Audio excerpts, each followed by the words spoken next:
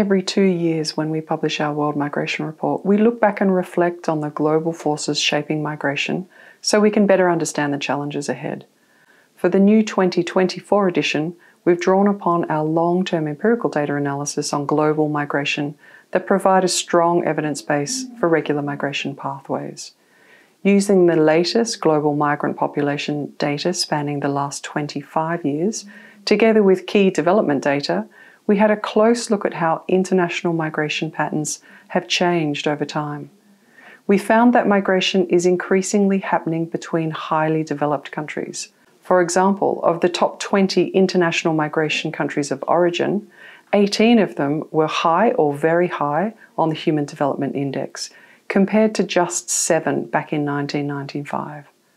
Importantly, there are currently no low Human Development Index countries amongst the top origin countries.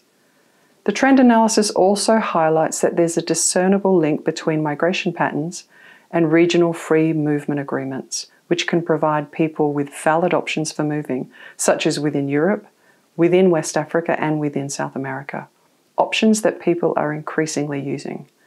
Overall, our analysis shows how global migration patterns have changed in recent years, and that regular pathways have narrowed for people from developing countries.